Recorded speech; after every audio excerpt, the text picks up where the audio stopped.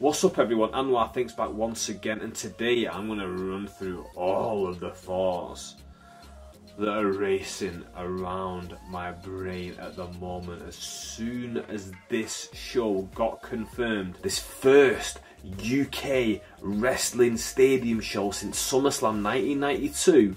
Oh, I have been buzzing. There's been rumours for about a year now, strong rumours, that it was going to happen. And then it died off a little bit, and then it came back a little bit, then died off again, and I thought, will it happen, won't it happen? They were proper teasing us with it, but it feels like just all my Christmases have come at once. I'm a massive wrestling fan. The peak of my wrestling fandom happened when I was a child, until this confirmation came today.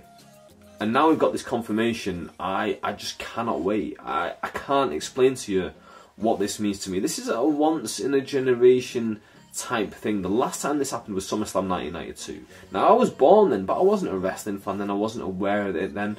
But the SummerSlam 1992 has really moulded basically my entire life. Because I've been a wrestling fan my entire life, and SummerSlam 1992 is massively key to that. I remember as a kid, I've got a cousin who lives in Manchester, and he's 15, he's 11 years older than me.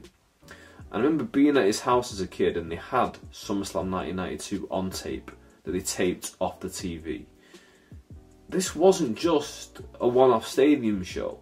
This was a starting point, a jumping in point for an entire nation of wrestling fans, for an entire generation of kids to get into it. Even me, who wasn't watching wrestling at the time, not really old enough to understand what was going on.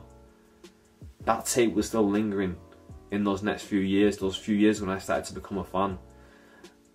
And that means so much to me, the fact that we're going to get that now. We're going to get to go, and I'm going to get to relive that. I cannot wait to go there and mark out in Wales for an entire week. I never would have thought I'd say that. I'm looking forward to the most going to Wales. As a peek behind the curtain, this year I'm planning on going to Barbados. I'm planning on going to New Zealand and Australia. And I'll be honest with you, right now, I am looking forward to going to Wales more. Because this show, it means so much. It means just an incredible amount. I think this may lead to a UK wrestling boom. Now, I don't know if that means indie wrestling specifically, but I think the UK's wrestling fan base is going to be absolutely boosted by this. Much like it was in 1992. A lot of the old-time wrestling fans talk about Bret Hart.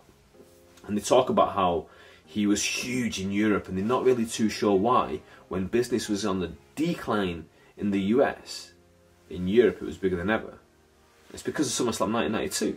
Think about it. He headlined versus the British Bulldog, the biggest British wrestling star in the history of British wrestling. You can talk about your big daddies and all that all you want. The British Bulldog, he's the man.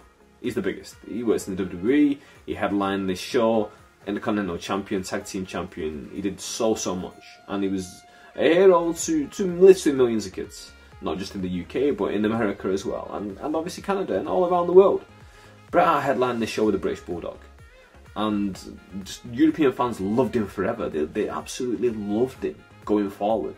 So when all the American ones are scratching their head, wow, why is he such a huge star in Europe? That's why. And I think this show will have a similar knock-on effect. Will it appear on free TV? I think WWE are missing a trick if they don't put it on free TV. They should absolutely do that. It's going to ruin a lot of deals that they got at the moment. Maybe don't call this a network special or anything like that. I'm very interested to see what they call this show. Obviously, SummerSlam is usually in August. This is September the 3rd. Quite close to the weekend that SummerSlam usually would be, but they moved SummerSlam to July. I mean, it's going to be in Nashville, something like that. I think they missed a trick there. They should have made this SummerSlam. But they moved SummerSlam. What would this be? Will it be like a crown jewel type event? I'm hoping it's bigger than that. Selfishly, I want this to be a marquee event that lasts forever. Of course, you can kind of say crown jewel is like that, but for the wrestling fan purists like me, I see crown jewel as like a glorified house show where they just pull out all the stops. I want this to feel real. I want it to feel like they're building storylines to this, much like SummerSlam 1992. Another massive thing, like, I am buzzing for this. I am absolutely buzzing for this. And this video, I planned on doing it edited and all that stuff. I don't know how much I'm going to edit this. I might just give it to you real. I might put a nice little fancy backdrop on, but just you'll have my ramblings. I think like that's what I'm going to do. A massive part of this is the fact that this comes right at the end of the kids' 6-week holidays, and it's a Saturday night too, so it's not just a Sunday night, it's a Saturday night at the end of the kids' 6-week holidays. Can you imagine being a kid right now? Can you imagine that?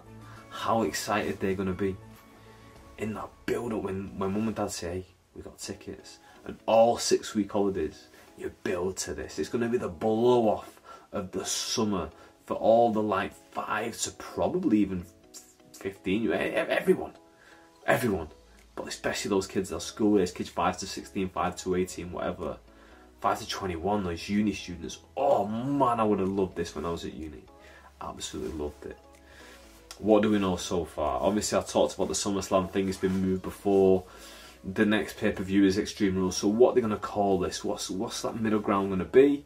I'm not too sure. I hope it's going to be something that stays in the calendar. Maybe even a King of the Ring where they just do the final on the night. It's not a tournament style thing. Maybe that would be good. I'm not too sure. What else do we know? The stadium's got a roof. That's a big thing, because Wales has got terrible weather. It's in the UK, of course it's got terrible weather. But the stadium's got a roof, so it covers us. And listen, I am 100% planning on being there. I'm planning on being there all week. I'm going to be there as much as wrestling's going to be on there. I will stay. If you put wrestling on for 5 years in a row, I'll stay after this weekend. I'll move to Wales. I'll pack up my job. I'll do everything. I'll move right there right now. Sorry, mum and dad. I'm moving to Wales apparently for the wrestling. But you know what I'm saying? Another big part of this is Drew McIntyre. He's been all over the place talking about this in the media in the build up to it. I want to bring a show to the UK basically, and he's doing it. He's bringing it to Wales. Obviously not Scotland. Wembley would have been better, but this will do. I mean, wherever it is, I'm going. But I expect Drew McIntyre to be the British Bulldog of this generation now. I think he's had a good career so far. He's had a great run. He's had a much better run than British Bulldog, really, if you look at his actual achievements in terms of belts and stuff like that. But what he doesn't have is this marquee event on his name. Sure, you have WrestleManias and stuff like that, but if he main events this show, and if they put him over Roman Reigns in the main event, even if they just go IC title and make the IC title really mean something in the build up to it, and have McIntyre win it here, oh, he'll become next level. He'll become just like a mega star. On a personal level, what does this mean to me? I've been talking on my YouTube channel for years how I want WrestleMania in the UK. I want it at Wembley. I think they should do it, and I think they could get away with it, especially with the network model and the Peacock model and stuff like that. Now you moved away from pay-per-view, you don't have to worry about people buying it. They're already paying the subscription fee. You've got them in the door already. Give them an earlier show. It lasts 100 hours anyway. Let them start it off earlier on in the day. The fact that this is coming now. I've been to WrestleMania. I've been to, what, 4 WrestleManias? This means more than probably all of them put together. It means that much. It's everything that I want. What do I want them to do? I want them to do an Access. I want them to do an NXT show. I want them to bring Raw there. I want them to bring SmackDown there. I want to be there all week watching as much wrestling as possible. I bet there's tons right now of British wrestling promotions trying to book venues in Cardiff for that week, the night before, the night after. They will be scrambling to get that done, and I can't wait. I will be a willing participant in giving them my money and going. But the Access thing is massive for me. I've got the WWE Winged Eagle belt that I want signing by as many people as possible. WWE bring over a star cast, well, excuse the pun, of wrestlers. Guys like Bret Hart. Well, I've already met Bret. I love Bret. Guys like Ric Flair. I need him to sign that belt. I need him to sign both my WCW belt as well. I've also got the encyclopedia that I showed on my channel as well. I want people to sign that. I'd love to go to an Access and get these done by other people. Another interesting thing is, if you're thinking of going to this and you're planning on getting public transport, I got a bit of bad news for you. You're going to need to get an hotel that night. My mate Rick, you would have seen him in my channel. He went to WrestleMania 30 with me. Been mates since we were kids. We're Arsenal fans.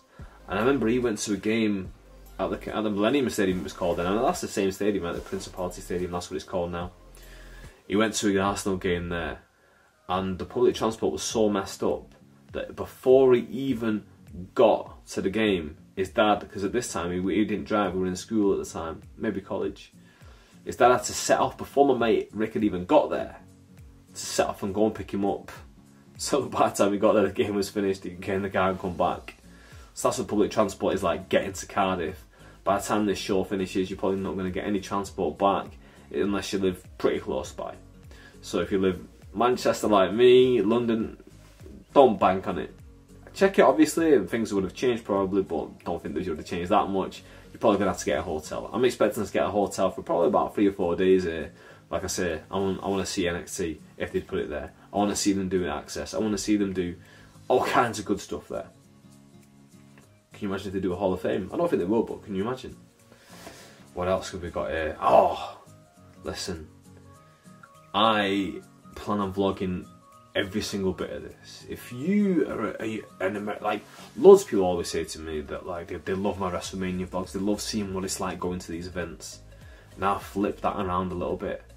All those American wrestling fans who want to know what it's like being in the UK, who wants to know what it's going to be like going to this show and going to wrestling in the UK, I'm going to vlog this like I vlog my WrestleMania ones, in tons of detail. And I'm a much better editor now than I was years ago, and I was putting those videos out. So if you enjoy those, you're going to love this one and everything that I do. I'm going to be doing tons and tons of videos in the build up to it as well. All the hype videos, what I kind of expect, what I'm predicting. Speaking of my predictions, let's get into just a couple here. I've mentioned the Drew McIntyre one. I've mentioned the Brit Wrestling one. I think we're going to get some celeb involvement here. I won't be surprised to see Tyson Fury. And between you and me, I won't be surprised to see KSI. Have you seen Logan Paul recently? Definitely wouldn't be surprised to see KSI pop over. Hey, I wouldn't be surprised to see Logan Paul do it either, to be honest with you. Maybe a blow-off match against The Miz after what happened at WrestleMania. Who knows? But yeah, I can't wait for this. This video is just an all-in-one. I've been a bit quiet because I think maybe next door they've got young kids. They might be sleeping. I don't want to talk about this for too long and keep them up. So I lowered my voice a little bit. I hope it comes across on the camera how buzzing I am for this, how emotional I am for this. This is going to be incredible. If you haven't already, please hit the subscribe button down below and ding that notification bell. That way, every time I make a video, you will be the first person who hears about it. So when I do these vlogs, when I do all the build-up videos, when I do all the hype about how excited a 33-year-old man is about wrestling coming to Wales, I need you to see it. Anyway, with that, I am out. Thank you very, very much for watching.